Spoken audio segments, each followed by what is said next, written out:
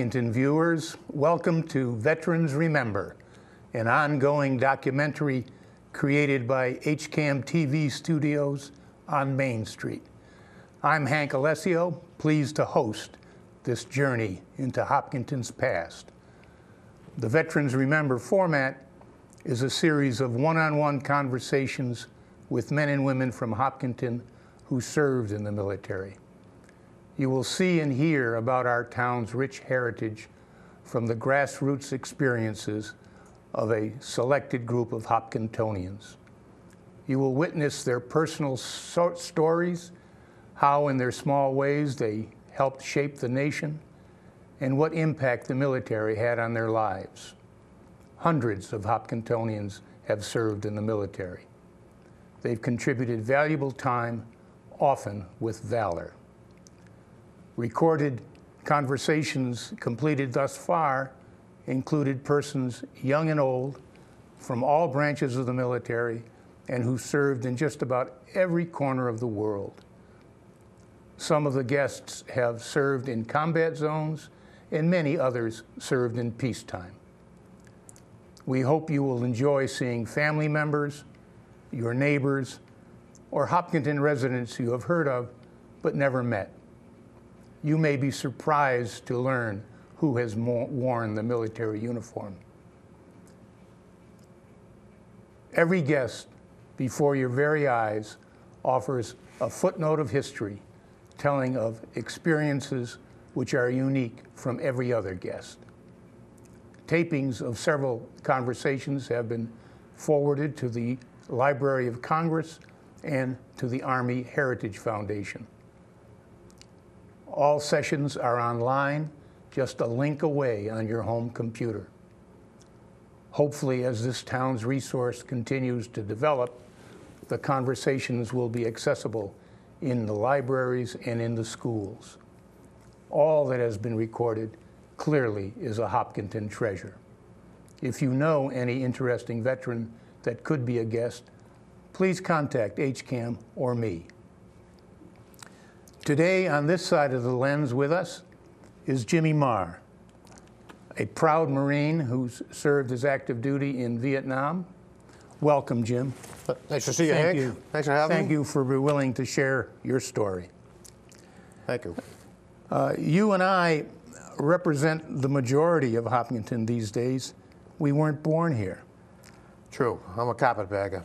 How did you get here and get into the military?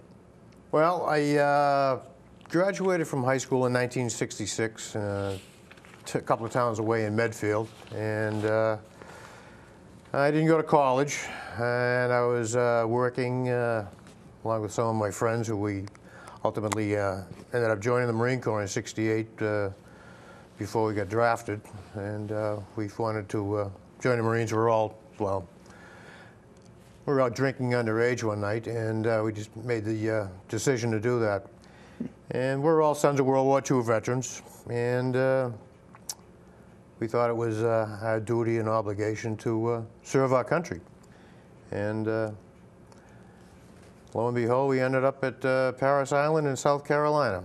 Were there members of your family that were in the Marines as well? Yeah, my father was in World War II. He was in the Pacific in the 1st Marine Division. He was at Guadalcanal, Cape Gloucester, which was part of New Guinea. And then the war ended for him at Pella. We got hit there twice in 24 hours. So that ended the war for him. I hope a wound, not a death. No, he went on to live until 30 years ago. And when he was doing his recovery, that's where he met my mother at the Charlestown Navy Yard, after he was recovering from his wounds at Chelsea Naval Hospital, right across the Mystic River Bridge. Well, you come from a patriotic background. Yeah, I would say so. And did you have fun down at Quantico? I didn't go to Quantico. Oh, I'm sorry. I went to Parris Island. Parris Island. Enlisted. Did I have fun? It's fun looking back on it now. It was an eye-opening experience, as I recall. And what did you do in those first weeks in basic? We did a lot of exercise, and I learned not to be such a fussy eater. We went from a platoon of 80, as they called us, a herd. In 9 weeks, we ended up, we were, you know, pretty precise military unit. And it was one of the best experiences of my life. I wouldn't say it was a bad experience. It was a very good experience for me as an individual. I think everybody else who I served with down there, you know. We definitely matured and grew. I went from 115 pounds to 150 in 9 weeks and grew a couple of inches. A lot of exercise, well-balanced diet, and probably a lot of fear. Well, that's certainly impressing a lot of people out there.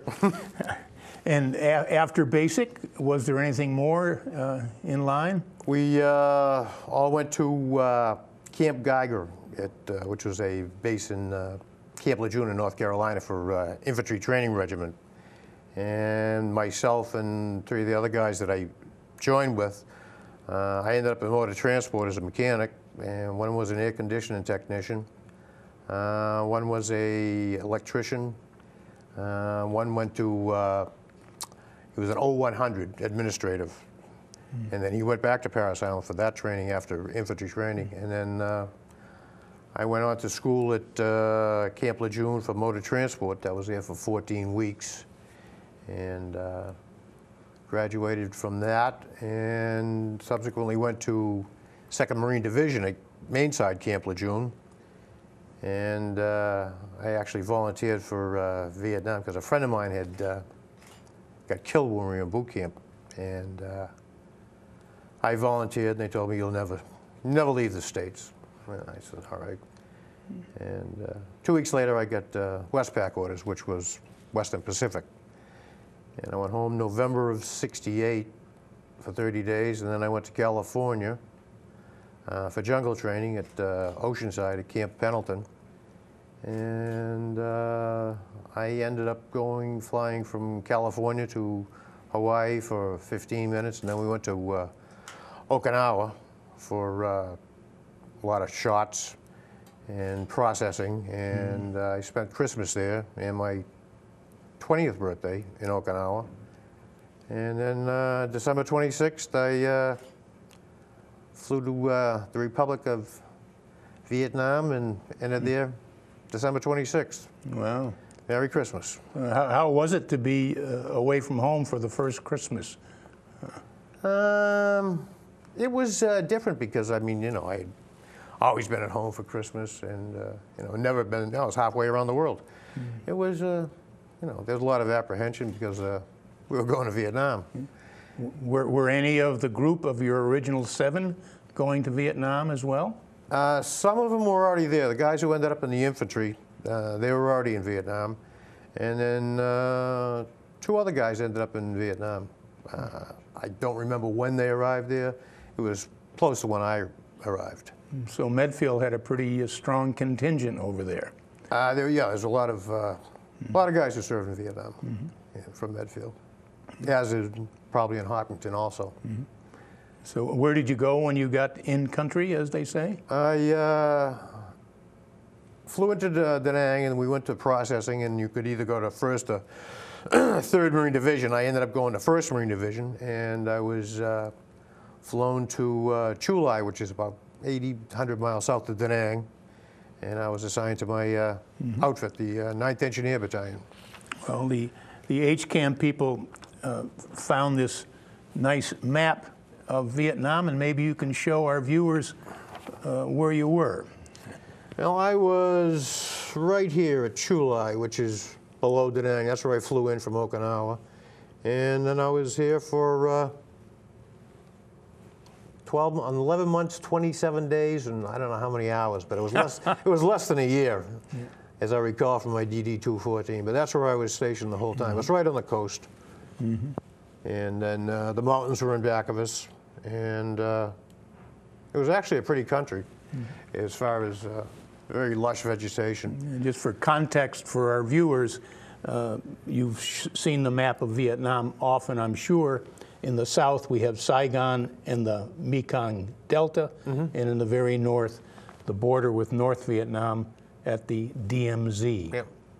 So, Absolutely. very good. In fact, two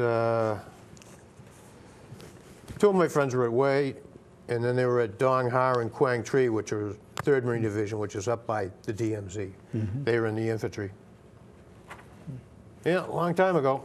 Well, that time, you entered around 68, and while you were in North Carolina, or South Carolina? South Carolina. South Carolina, we had just finished with TET over in Vietnam. Pretty bloody and messy. What motivated you and your friends to volunteer for Vietnam? Well, I guess it was just youthful exuberance. They're not going to get somebody your age and my age, Hank, to volunteer for something like that now, would they? Young men fight wars, old men make them. Ah, very good, very good. So you're there. What sort of a place was Chu Lai? What did you do? How did you apply your learning from basic? I was originally assigned to headquarters company, which was a big company. And I was there for about 2 months, and it was just like a regular job. You get up in the morning, had your breakfast, then you went to work and you fixed trucks, Jeeps, whatever needed to be repaired. And next day you went back and did the same thing. It was actually kind of boring. And then I got assigned to a letter company because the air mechanic had rotated because of the constant rotation of troops over there. And it was a smaller company. I thought it was a lot more personal as far as, you know, with a closer knit group of men. And I was the only mechanic, so I had 10 dump trucks, 2 5-tons, one of which was a minesweep vehicle, because we had to do the minesweep of Route 1 north from Chu Lai to Tam Key, which is about 30 miles up. We did that every morning. And then we had also the heavy equipment in the same company as us. So we had heavy equipment, bulldozers, cranes, scrapers, and then we had the motor transport section, which I was the mechanic for. And that was different because along with being a mechanic, I could also get outside the compound, and I got to see the countryside. Maybe you can explain to us some of those trips outside the compound in the evenings? In the evenings, well, it was eye-opening, I'll tell you. It was like going back 100 years in time. I mean, there was no running water. Everything was out of the weld. They heated by fire. They didn't have any sanitary facilities that we enjoy here in the United States. I mean, there was just one area outside the villages, or a couple of areas where people went to do what they had to do, and it was kind of an eye-opener. I mean, it was very dirty as far as there was no trash barrels, there was no recycling. Everything was just thrown on the side of the road, and you know, you'd be surprised what you'd see on the side of the road. It was, you know, a pretty eye-opening experience. What about your patrols and guard duty that I'm sure you had a little bit of? Well, guard duty I didn't have so much because I was the only mechanic, so I had kind of a pass on that, which wasn't bad. But then I used to go out on daytime reconnaissance patrols, and then nighttime patrols also. We did that twice a month. And we had an area outside of our battalion area that was 2 or 3 miles. Basically, we had the same patrol routes a couple of times a month that we followed. And that was different. I mean, the water buffaloes didn't like us out in the rice paddies. They didn't like Americans. I guess it must have been our odor or something, but they didn't. How many of you went out on patrol? Probably around 7 or 8 men. There was a patrol leader, radio man, a Navy corpsman, 2 or 3 riflemen, one with an M79. Then we had a point man who was in the front of the patrol. yeah, maybe 35, 40 feet ahead of us, and then we had a drag man who was behind the main body of the patrol. And we were out for maybe six or 7 hours, depending on the action that was going on there. And is there any of that you can report without getting too graphic? Without violating national security? Yeah.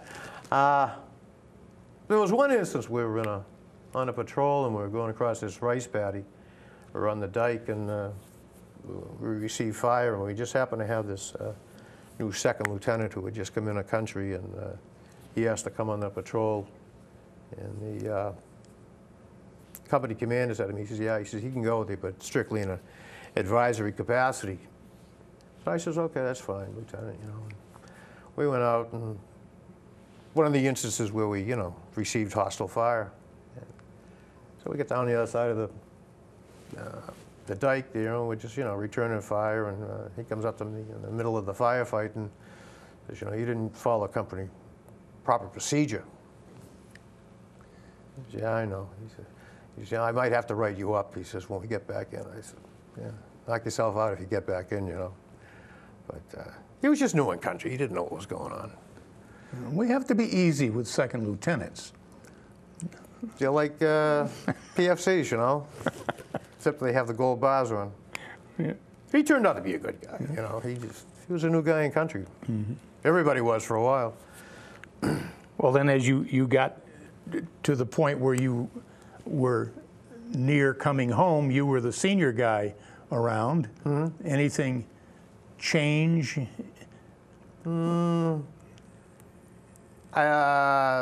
They said there was 3 phases of an individual over there. When you first went in country, you were very, you know, nervous and apprehensive and always on guard. And then halfway through your tour or midway, you became a little lethargic and, you know, nonchalant about things. And then at the end of your tour, you know, you want to get the freedom bird out of Da Nang. You want to go back to the world, you know, get out of this place, you know. So you were pretty apprehensive about things. And in fact, I think it was the week, maybe 2 weeks before I left, we were out on a daytime patrol, and we came across a booby trap. So the point man came back to me and told me that. So I called in on the radio to the reactionary squad, and they come out with some men. And they, I think it was a major or a captain, come up to me. He said, where's the booby trap? I said, it's right up there. He says, you want to show me? I said, I got 2 weeks left in this place, Major. I says, all due respects to you and your rank. I says, but I want to stay away from that thing. And he said, I understand. So he went up there. And So he did it himself? he went up there with some other men. I took care of the rear. Well, I'm sure there's plenty of stories that you won't forget. Oh, yeah. And when that 2 weeks expired, you were still in the service. Where did you go from there? I went flew out of Da Nang December 17th, 69, and went to Okinawa again for, wasn't really debriefing, but we had some shots, and then, you know, naturally the paperwork that is so prevalent in the military. And then we flew back to El Toro, California, and there we're doing more paperwork. And subsequently, they said that I only had a 2-year enlistment. They said, well, we don't need any more truck mechanics. You're going to be separated from active duty. And I said, okay, fine. And they said, well, you know, if we offer you E5 sergeant and another 7-day leave and another R&R, would you consider extending for 3 months back in Vietnam? And they said, think about it. And I said, nah, it's all right. I'll pass. So from there, I went back to Medfield, and I got home December 24th, Christmas Eve. That was nice. But you did get promoted when you were in Vietnam, did you not? Yeah, I had 2 promotions, Lance Corporal and then Corporal. And then, but I didn't want to stay any longer. That was fine. I was needed back here in the USA. Sure. Well, how similar or different was your mechanics work at your motor pool from what you were doing back in Medfield? Was it? Well, the equipment was military, so the U.S. government always goes for the lowest bidder, not the lowest responsible bidder. So we had to do a lot of, I called it procurement. I guess it would be termed something else, grand theft maybe. Mm-hmm. But I brought this with me, that these are camouflage utilities that we had. And I was in the EM club one night, and this guy in the Army came up to me and said, geez, he says, I'd really like to get a pair of them. He says, you think you can get me a pair? I said, yeah, I probably can. I said, well, who are you with the Army? He says, I'm with supplies. So I says, really? I says, can you get truck tubes? And he says, sure. He said, well, how many do you need? I said, a couple of boxes. I said, we're having a problem getting tire tubes. So he says, how about a pallet? I said, sure. I said, what else do you want? He says, well, he says, could you get me a bottle of Jack Daniels? And I said, I'll get you a half gallon. And he says, could you get me one of those K-bars you Marines have? I said, yeah, I can do that too. So for a set of utilities, a bottle of Jack Daniels, and a K-bar, I ended up getting a pallet of tubes. A lot of bargaining power with all that. They're probably still using those tubes. Yeah, they probably were. I know our C-rots were from 1942 to 1944. So then coming home with the stop in California, mm-hmm. you didn't have any other duty assignment in the Marine Corps? No, I was in active reserve. I see. Then I came back home and I immediately went to work. I was kind of disorientated because you just go from one side of the world where the people are shooting at you to back to civilian life. And mm-hmm. I worked in a gas station for a while, you know, repairing cars and pumping gas, and I went to work for a sand and gravel company. I started driving trucks and running heavy equipment, which I'm still involved in. And I drove for quite a few companies. And then, let me see, in 1974, I met my wife. We got married in 1976. We moved to Hopkinton in '79, been here ever since. And let me see, raised 3 sons here. And now I'm just looking at the age of retirement in another couple of years. Mm-hmm. Well, maybe you can get into the procurement business. No. I don't know. I imagine the it wouldn't be very rewarding at my age, Hank. Well, it strikes me that you've had an experience in the Marine Corps that served your civilian life mm-hmm. very well. Yep. You were working with vehicles after high school. You got good training with vehicles in the service. Mm-hmm. Worked in a motor pool. Did it when you came home. And it's the same kind of story so many times is told with people who are in the military benefiting there for their civilian lives. And you are one more of those. Yeah, all in all, I think it was a good experience. Mm-hmm.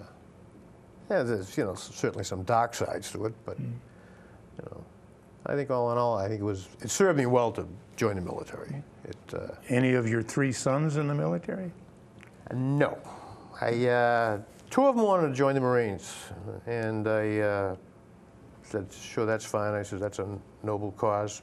I said, but I said, because of the circumstances, I said, well, I said, it's fine. I said, but just got to do one thing. And they said, what's that? I said, well, you got to wait for everybody in the White House and the legislature to send their sons first. I says, then I says, I'll give you my blessings. I says,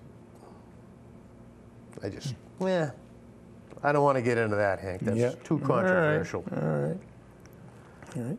Well, another thing that strikes me too is your father being in the 1st Marine Division and mm-hmm. you being in the 1st Marine Division. There's a lot of those kinds of stories here in Hopkinton, which is an amazing thing, I think. Yeah, John Cahill and his son. Yes, yes. Yeah, because his son John was in, I think he was in Vietnam the same time as me. Well, he wasn't there during TET, so Yeah, so he was, yeah. he's got some good stories you can share. Oh, yeah, I can imagine. This has been great, and the time goes by so fast. I wish we had more to spend with you to learn about your experiences. Thank you so much for sharing what you have shared. And to those viewing the show, I hope they tell more people about the benefits of Veterans Remember. Thank you so much, Jimmy. Thank you, Hank. Thank you. Been a pleasure. Okay.